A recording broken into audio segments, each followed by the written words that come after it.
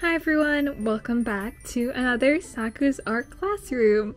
Yay! So today is our third lesson and we will be going over colors.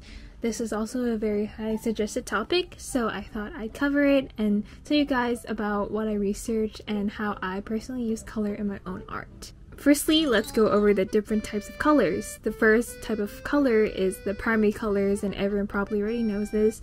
This kind of forms the basis of all the different hues, because if you mix any of the primary colors, you can basically get any color of the rainbow.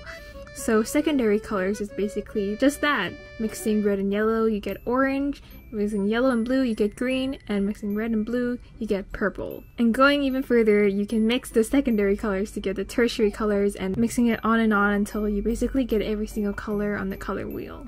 While I was researching, I was actually a bit confused because when I personally learned primary colors, I learned they were red, green, and blue based on the RGB scale, right?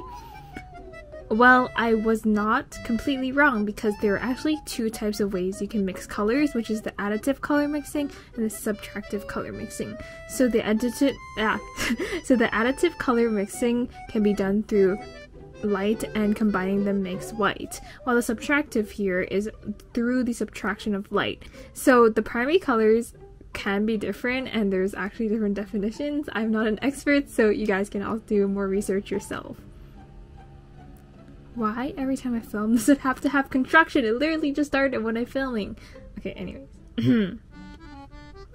Here I also wanted to do the definitions of hues, brightness, and saturation. So if you're familiar with any digital program, you probably already or have heard of these three terms, but I'm just going to do a quick definition. So hue is any spot on the color wheel and it refers more to the specific tone of the color.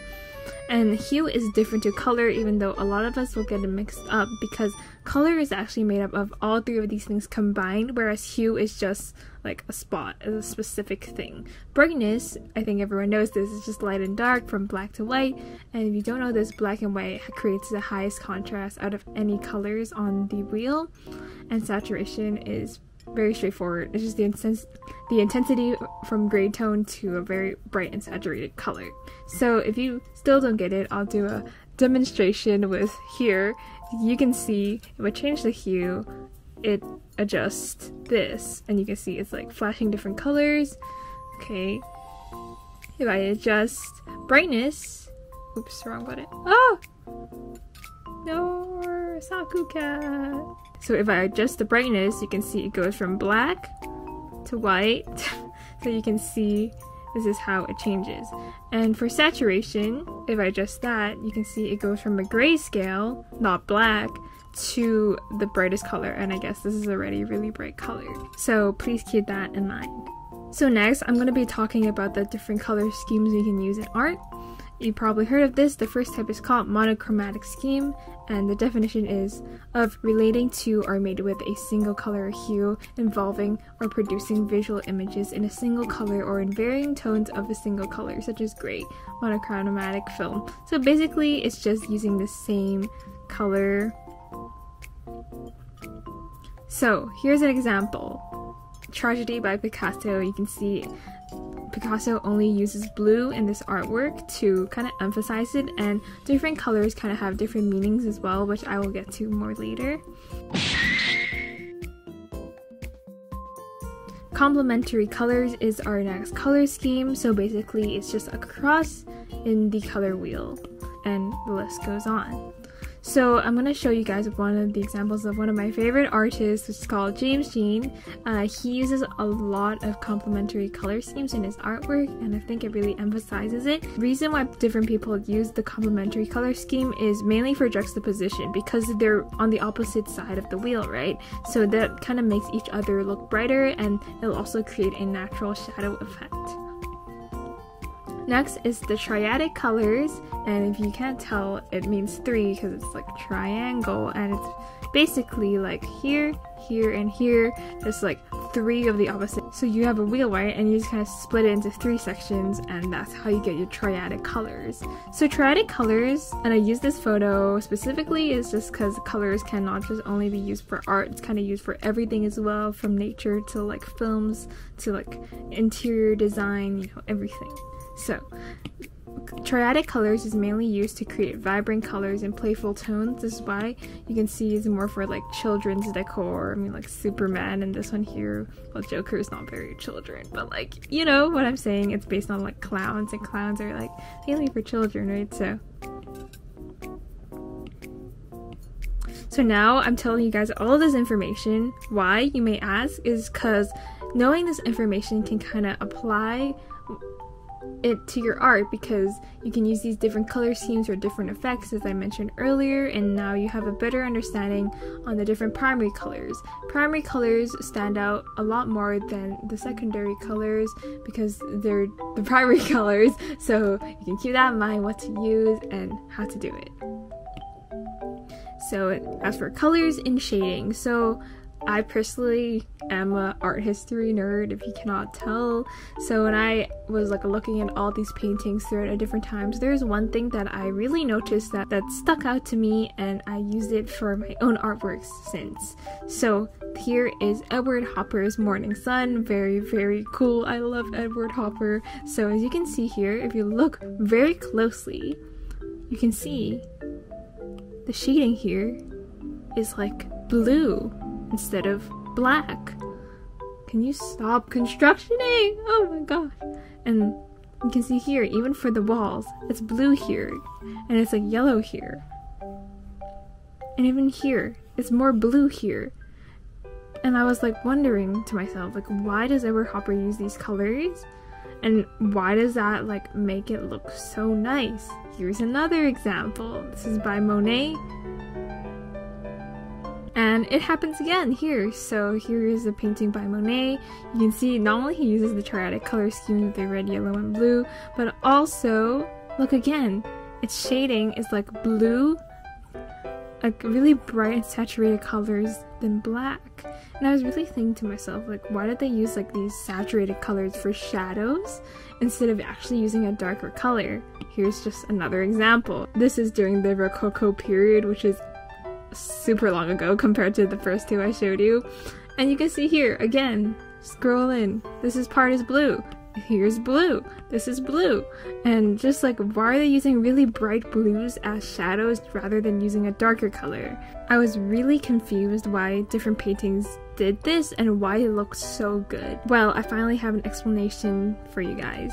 So I watched a video a while ago. It's by Marco.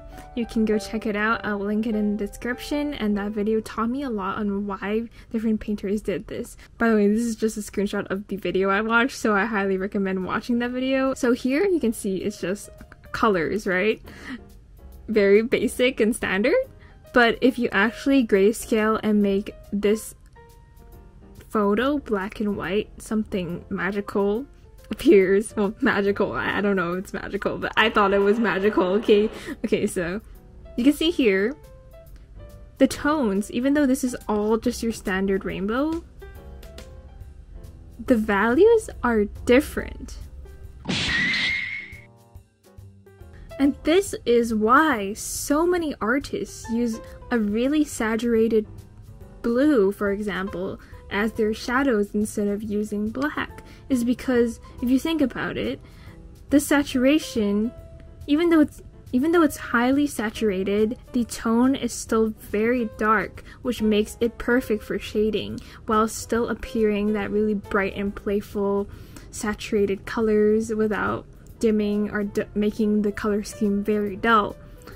Which is why people use it. That's that simple. I know this concept might be a bit hard to grasp at first, but basically, even though it might appear bright because it's a saturated color, it's not. It's dark, which is why people still use these bright saturated colors, especially like this column as shading, which I thought was really cool. And because of that, I started using it to my own artwork too.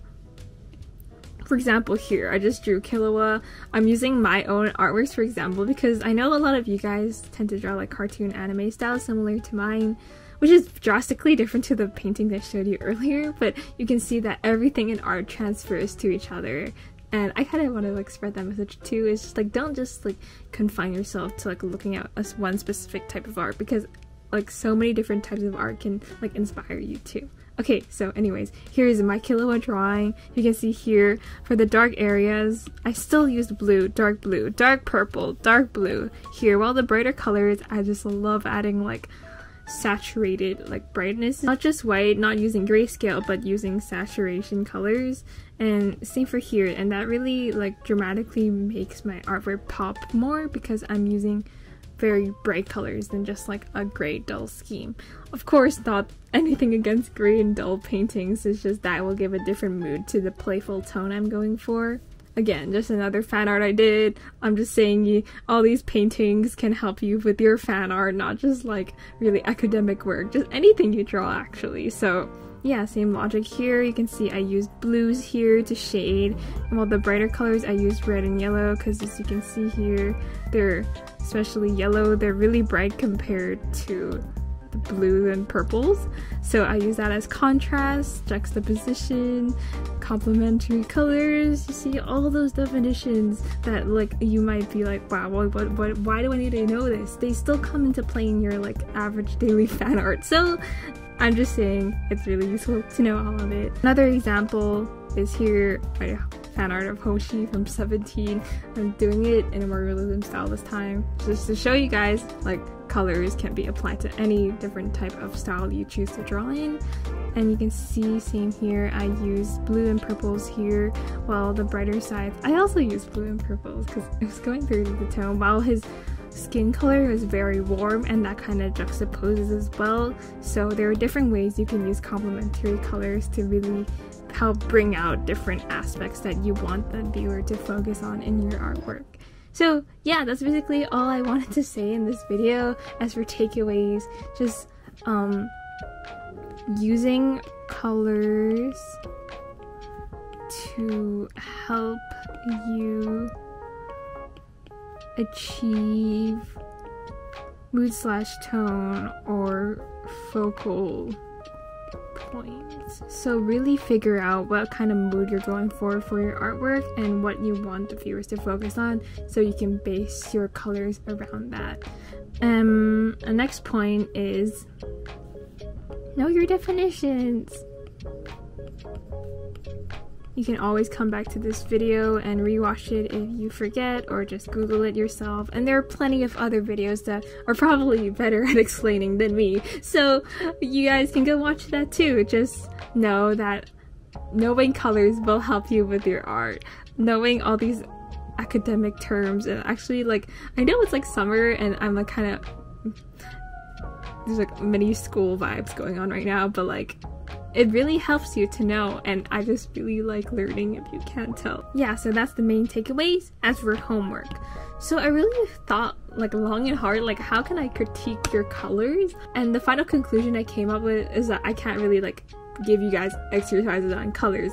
Instead, this is what I want you guys to do, if you guys are free, of course. So task 1 is to make a collage page or a sketchbook page, or you can do it digitally as well. Basically, research art with great colors. So there's sometimes you like come across a piece of artwork you really like, and then you go like, oh my god, that colors is like so slay, I really love the colors. So basically just screenshot it, print it out, I don't know, and then put it in your sketchbook and collage.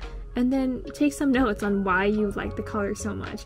What colors did they use for shading? What colors did they use for light? And kind of just take notes. Maybe do like 3 to 4. Actually, it depends on how many fit into your page. And also remember to take notes on all the definitions I came up earlier. That's kind of what I want you guys to do for homework. It's just to take notes and really remember, because if you take notes, scientifically proven that you'll remember them more than if you just listen. So yeah, and then the second task is just send any color illustration you've done in the past, and then I'll critique the colors you use and how I think what I would do to make your artworks really better. Try doing full illustrations than just like a person, with backgrounds, but if you don't have that, just any colored work will be okay. So yeah, that's it. I think the homework here is pretty fun. Like, I would willingly do the first one especially. So yeah, have fun. I'm looking forward to it. You can submit it through the Google form link in the description / the pinned comment. The homework will be due next Monday, which is July 25th, but all the details will be listed more in the Google form, so go check it out. If you haven't already, watch my previous Saku Arts classrooms, and see you in the next video. Bye bye!